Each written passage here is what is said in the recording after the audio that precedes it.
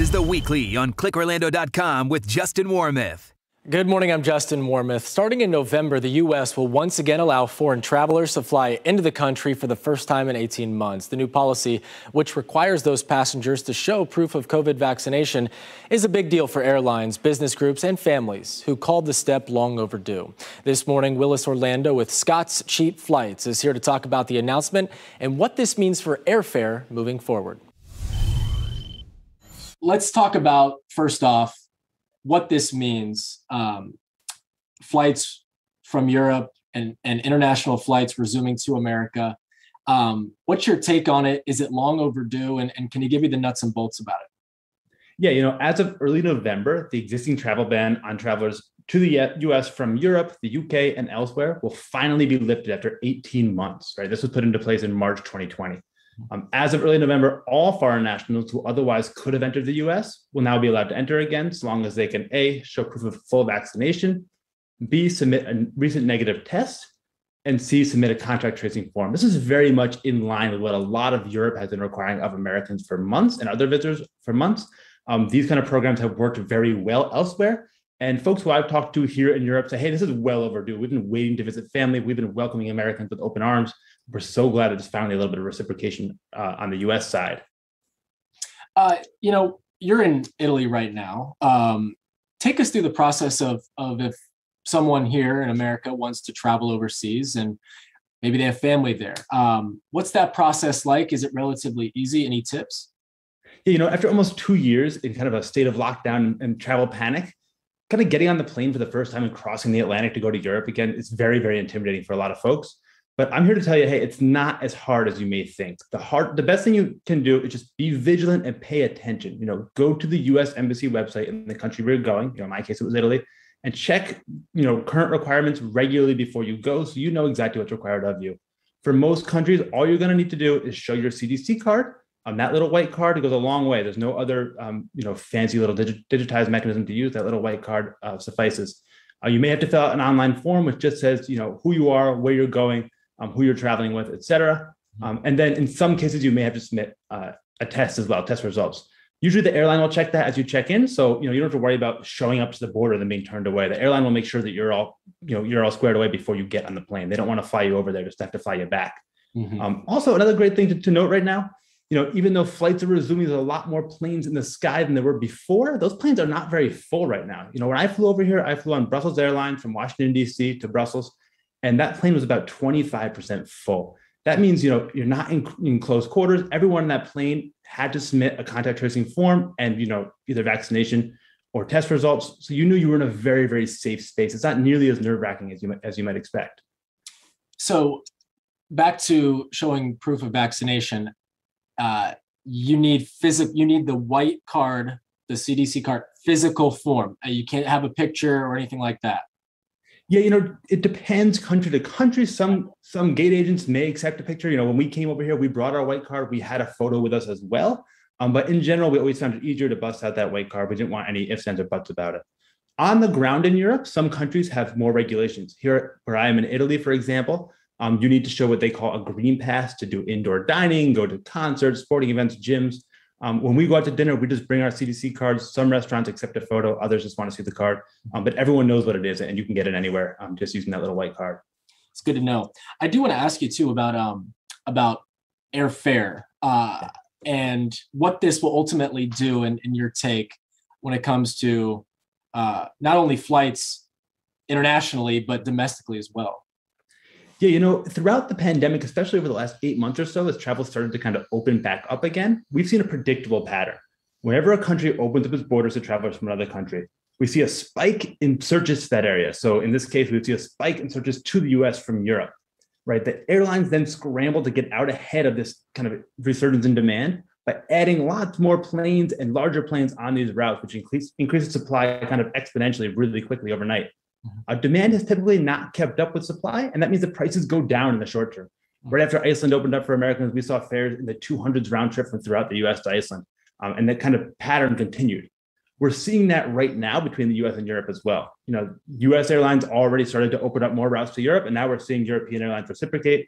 That means more seats, lower prices. Just in the last couple of weeks, we saw $342 round trip from Orlando to Italy, $329 round trip from Orlando to Paris, and many more between the US and Europe. We expect to see more and more frequent deals internationally. The backside of this, the kind of negative side of this, is we may see in the long term going into 2022, domestic prices start to rebound a little bit. Throughout the pandemic, they've been kind of rock bottom.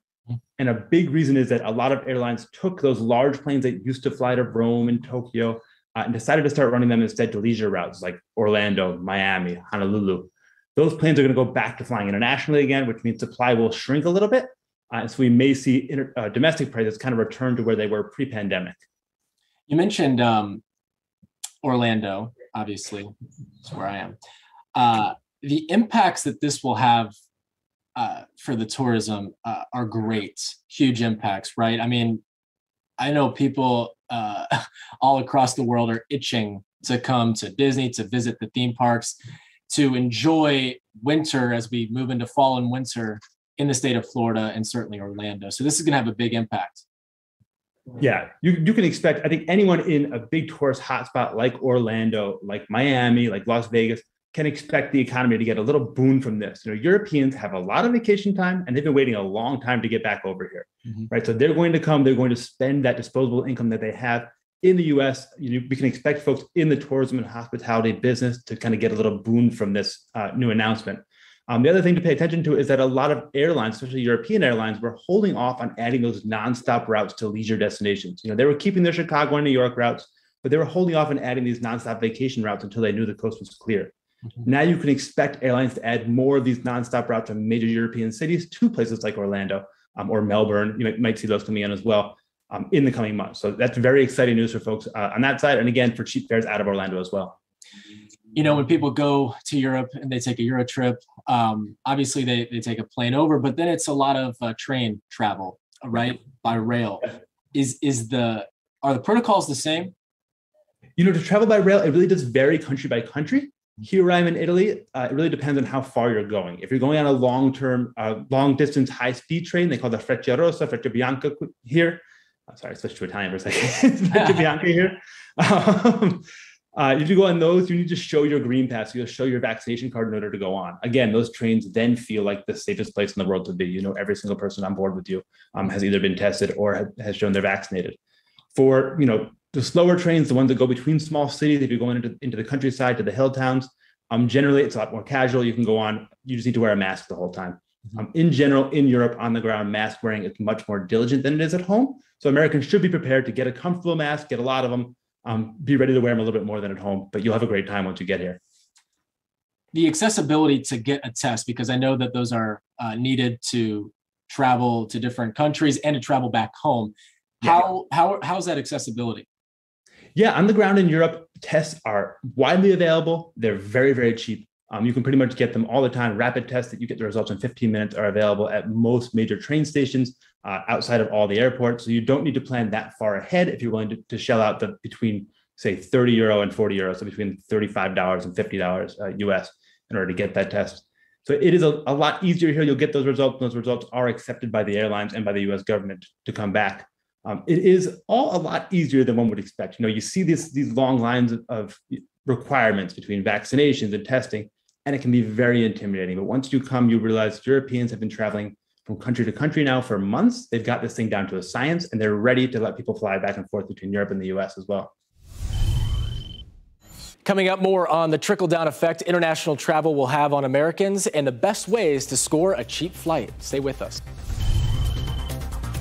This is The Weekly on ClickOrlando.com with Justin Warmoth. Welcome back. This morning, we're breaking down the major announcement from the Biden administration when it comes to foreign travelers. Those changes take effect next month, and it appears folks from all over the world are itching to get back to America's tourist destinations, which of course includes Orlando. Here's more of my conversation with Willis Orlando from Scott's Cheap Flights.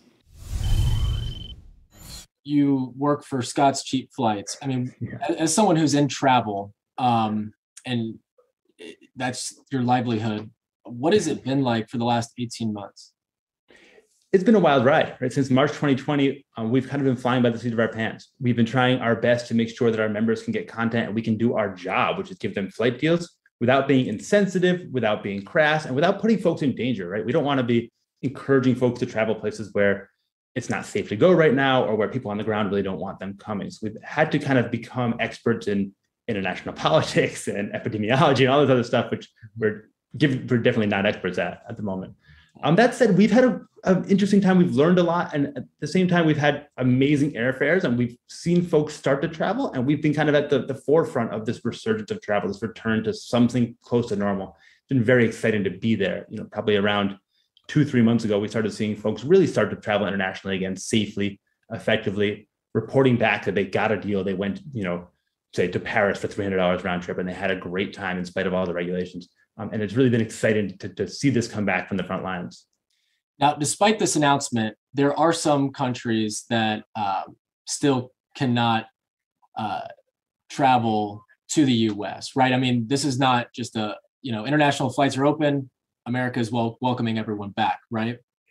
Well, the announcement it's been kind of vague, but as far as we know right now, most countries will be allowed to enter. They've kind of made it into a broad, far-reaching rule. Before the March 2020 rule only applied to a handful of countries that were having a lot of trouble at the beginning of the pandemic. So we're talking Brazil, we're talking about countries in the EU like Italy, the UK, et cetera.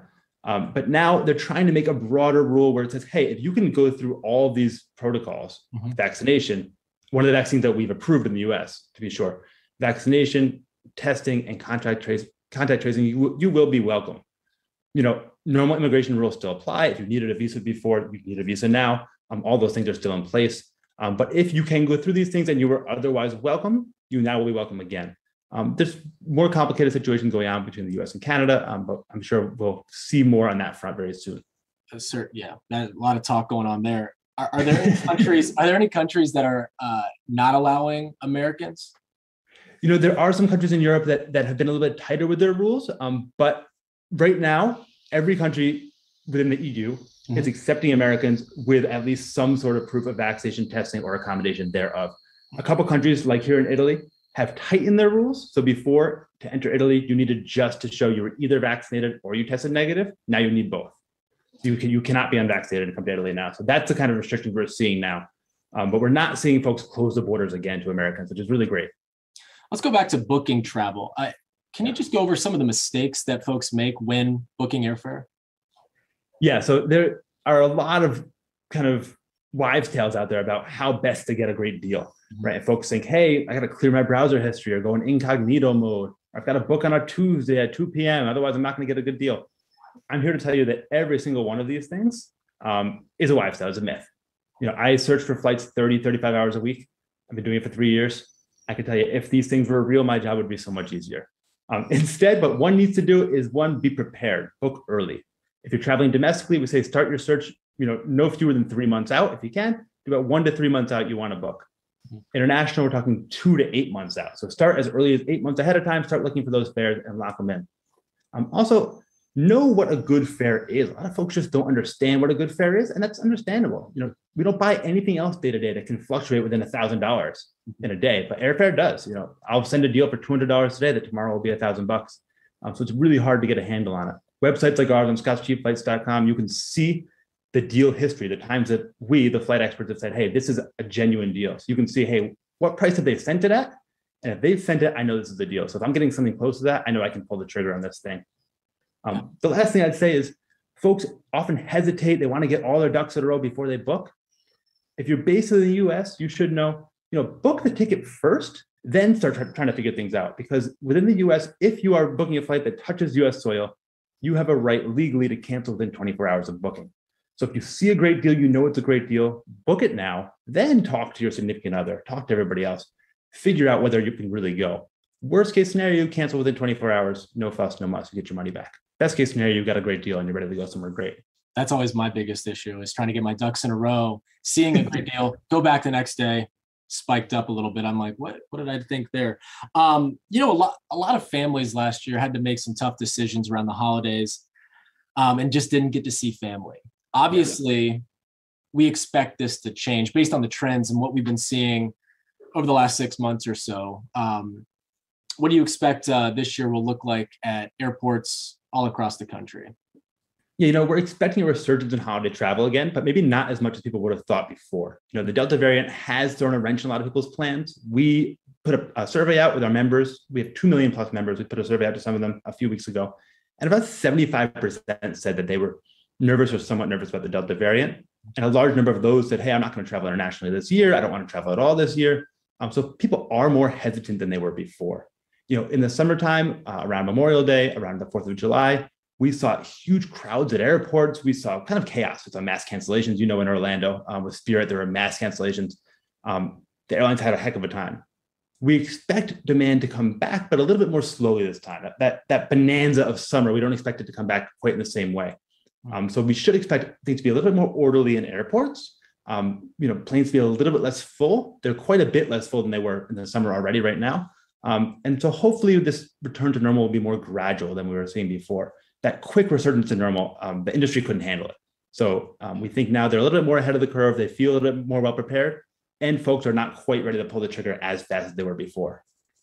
And I do want to, before we end this, I do want to ask you what if someone wants to become a member of Scott's Cheap Flights, what does that mean for them? What will that do for them as they try to book travel here today or in the future? Yeah, at ScottsCheapFlights.com, what we do is we scour the internet all day to find the best deals from your home airport or any number of airports you subscribe to anywhere in the world, domestically or internationally.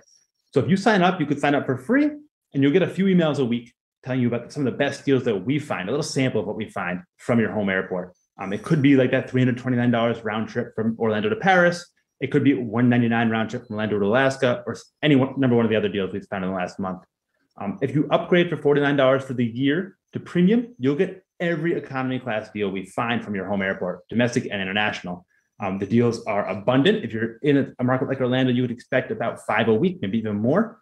Depends on how busy things are. And you will never miss one of the best fares. If we find a deal that we think is worthy of going to you, it'll be in your inbox. You also will have access to our database. We now have a searchable database online of everything we've found. There are hundreds of deals online, and you can kind of go through and see historical pricing trends, that kind of stuff, all hand curated by us, the experts.